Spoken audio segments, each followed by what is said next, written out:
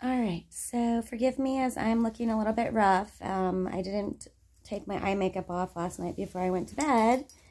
And it's looking a little crazy this morning, but I don't really care.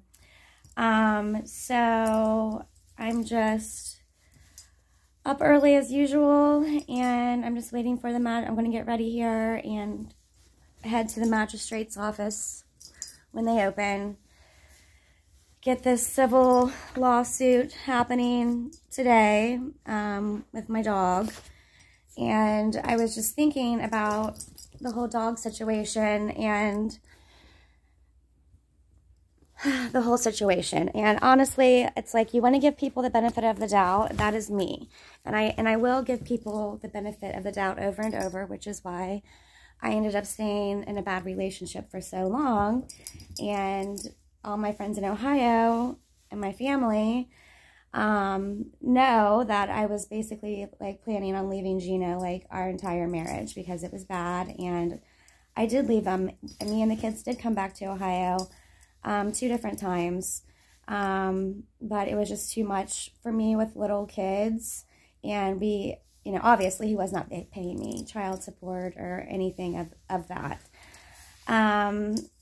And then I came back. So, I mean, now that my kids are older and he only wanted them every other Saturday night is just insane. But regardless,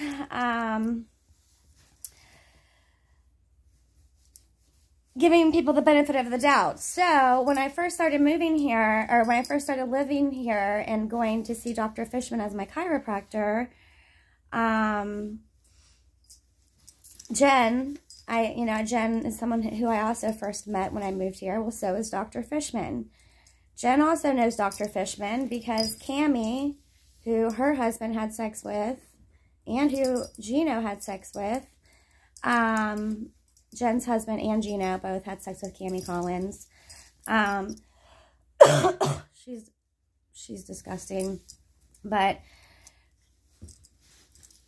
she was Dr. Fishman's massage therapist for many, many years until Elizabeth came along, and then Elizabeth got rid of Cammie real quick.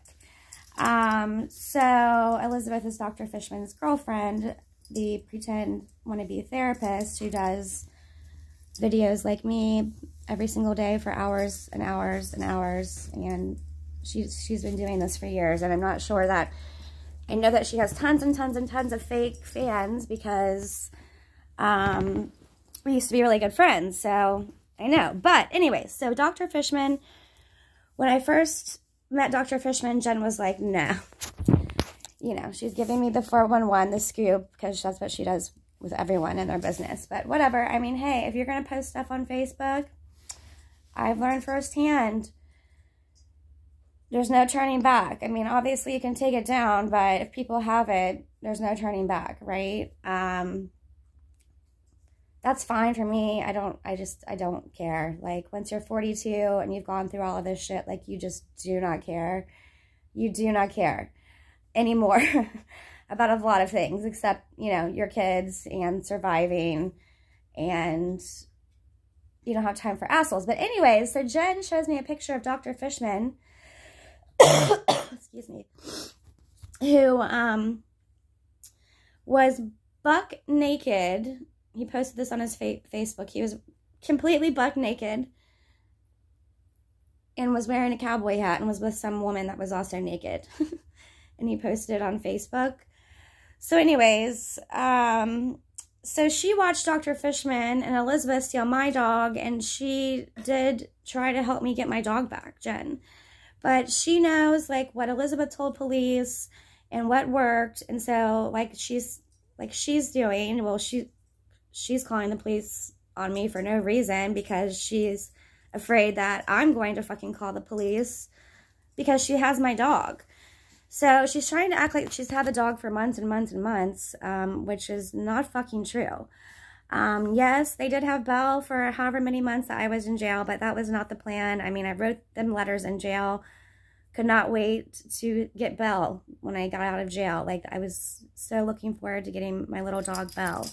And where is she? And what happened? If she was sold, if she's still hiding in Elizabeth's bedroom. you know, I don't really know. But I would like Belle back, and I would like Romeo returned to me. Romeo is going through a grieving process of losing my dad, and then getting reunited with me and my children, and now living with someone who doesn't feed their dog.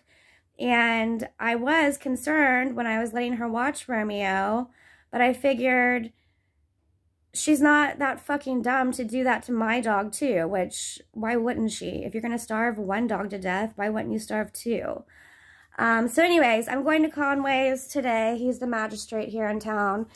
And another thing I'm going to ask Conway, I've already asked him this, his secretaries or his front desk, whoever. I asked to get, you know, I buy all these transcripts, which I am going to buy the transcript from the last emergency hearing because I talked to my other attorney friend, Roy, who I have not mentioned through this, but I talked to him last night.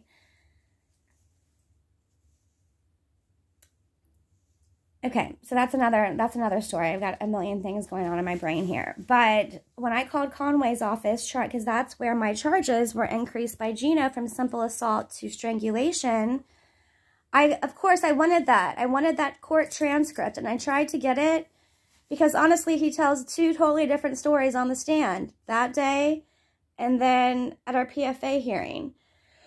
Excuse me. But they told me, Conway's office, that they did have no recording of the court hearing that day. None. Nothing was recorded. Well, I've told other attorneys this, and they say that's an absolute lie. That by law, they have to record it somehow. Record it by, you know, hit record, have someone transcribing there. By law, they have to. So I'm going to ask them again when I go there today to properly get my paperwork to try to start a civil lawsuit to get my dog back, which I already did this. So here's the pathonetary office fucking with me again. I already did this for Belle.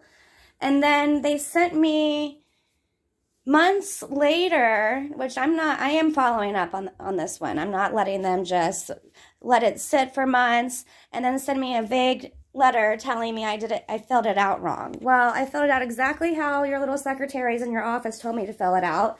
Completed it, submitted it. So I'm going to do it again. What I have learned here is what practice makes perfect. You get better as you do things. So I'm going to, you know, take my dog tags for Romeo that I just recently purchased at Westmoreland County Courthouse. I have his rabies shots from when he was little. I have pictures of him when living with my dad. I have pictures of me getting him from my dad's house. I have pictures when he lived with me and my kids and Gino. And I have pictures of him at my house, just here, I think posted online. The last ones were maybe in October. So we move forward with the dog thieves. And she, like I said, she watched what Dr. Fishman and Elizabeth did to me, Jen. And so then she decided she would do the same thing.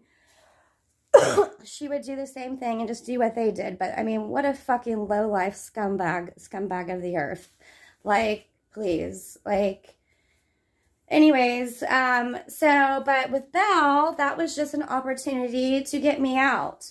Because me and Dr. Fishman had this relationship. And then he starts, and I'm working for him, and he starts dating this Elizabeth. And then I start helping her teach her how to refer people for medical marijuana. And I'm referring people to her to get referrals for medical marijuana.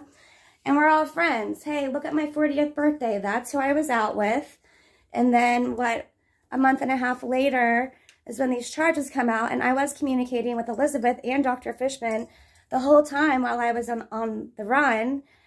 Elizabeth is texting me to keep doing my videos that they are going to make a beautiful memoir someday. Well, I don't know about how beautiful, but beautiful trauma, I guess, that song.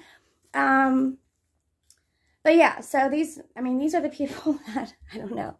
How do I get these people in my life? I don't care. I don't care, but if they fuck me over, they're going to get called out.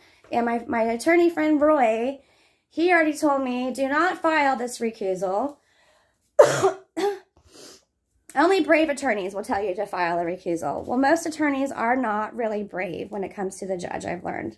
They're not brave because even if the judge is corrupt, they do not care about your case as much as you do. And they are not going to most likely go up against any judge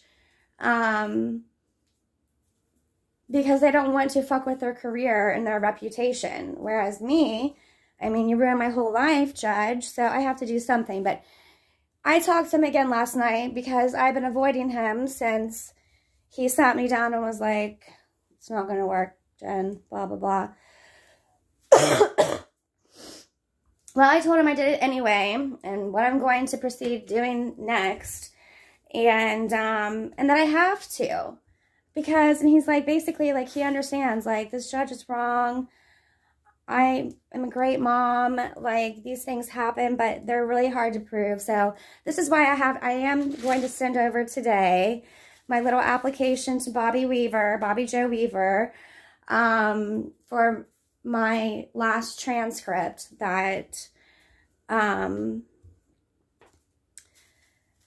to order my last transcript for my last emergency hearing, because right there, like, that's another lie. That's just solid proof lie of the judge lying in court and antagonizing me. And he said that may be helpful. And he said, even if she does lie in court and talk abusive to me, and do all these crazy things, which has in turn created this mom who is out here just trying to make it work, all right? I'm just trying to survive and make it work. But basically, I might be able to prove something, but it's really hard with a judge, and they can basically get away with whatever. And yes, it's unfair, and it's wrong, and there are horrible judges, and they do make deals and conspire with other people, like how has happened to me. But basically, you know, well, I guess if you would have known this was going to happen to you, you know.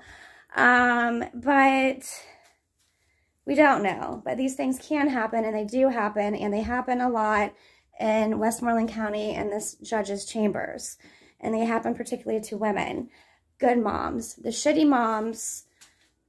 She actually has a news article out there, Judge Benoni, because she gave, like, a mom, I forget the story, but she's a horrible mom, and this mom is getting more custody time with her kid per week than I am. I've never harmed my kid, and it created public outrage that they allowed this abusive mom to have time with her kids. I forget what happened, if she abused him again. But, so, if she's going to give time, it's going to be to the undeserved, is basically what I'm saying. And she hates women. So, the one woman she's done this to as well was a doctor's wife. So, you know, we got the doctor, money, pay, and he has all kinds of connections. Lots of connections. Because I may have told you how he hangs out with the judges and attorneys that hang out at the club. So this doctor. So anyways, hates the doctor's wife, never see your daughter again, and neither can your parents. And then I met an attorney/therapist in jail, and she told me that the judge did the same thing to her and stole her girls. So an attorney/therapist who works at the jail, doctor's wife, me, stay-at-home mom, all wonderful, wonderful moms who love their children. And we're great moms who are beautiful, successful women, are married to someone successful. I have mafia success, so I'll do a tutorial later on Gino and his life. So anyways, I'm just rambling, but I am going to get the transcript to prove the lies that the judge just lied about in our emergency hearing. Just straight up lie on the stand, lie, lie, lie. And then that'll be something that I will use as part of my exhibit, and that'll be something, or as one of my exhibits for my future recusal, and it'll be something that I use to turn into the Attorney General. And, I mean, I can also always resubmit these things to the Judicial Misconduct Board as well. So, not backing down, not going down without a fight, obviously, but the man, Gino, the man can just give me my kids back at any time. Judge Benoni has made this very clear. Adam, the guardian, has made this clear, and so has his attorney, Gino's attorney. But we have a man here who is desperate to control and destroy my life. And that's why we have Melissa screaming like a banshee. He loves me. He loves me. Well, if he loved you, if he loved anyone, he would never do these things to his children or to the mother of his children. He would not, okay? So if he loved you, he wouldn't be completely obsessed, living every second of his life, looking at the children I birthed and raised and keeping them from me because he loves you? No. He's out to ruin my whole life. We're not getting back together because the man said I strangled him. Okay? We are never getting back together. He knows this. And now he's going to fucking ruin and destroy mine and my kids' lives forever. He don't love you, dummy. He loves me. It's not love. It's some crazy mental obsession. But he loves me. He loves me. I mean, this is an abusive man who has abused me and is abusing my children. Well, she's an abusive woman. So, if I was an abusive person, I would have fucking, you don't even want to know. I mean, I've obviously already been fucking punched in the head by this bitch and did nothing because I have no desire to fight you. I'm getting kicked around physically and mentally every fucking day and no one cares. She gets a reward, which are my children. But it's not a reward. It's making her crazy because it is crazy that she stole my children. And anyone who supports that and supports her, like the church, who supports the family going there and marries them, has a fake wedding ceremony and has my children participate and my kids think they're married and here mom is going through all this shit. My kids were all upset when they found out I had to pay to see them. And then Gino had him put it in the order how I'm not allowed to tell my children I have to pay to see them because this is disgusting. And that's what he wanted me to be doing until they were 18. And what kind of sick motherfucker tells their child who's looking at them, how much longer is this going to go on? And he proudly says forever. And this is when we were at supervised visits and my kids did not want to be going there at all. They wanted to be with me and not this fucking weird lady in the room, you know? Who would? We don't deserve it. So, some lady I'm a fucking smarter than, 1,000 times better mom than, I can fucking keep gas in my car and this lady cannot even put gas in her car when I just gave her $45. 6 hours earlier for a custody exchange. Well, why didn't you put it in your gas tank? You know? Anyways, that's enough for today.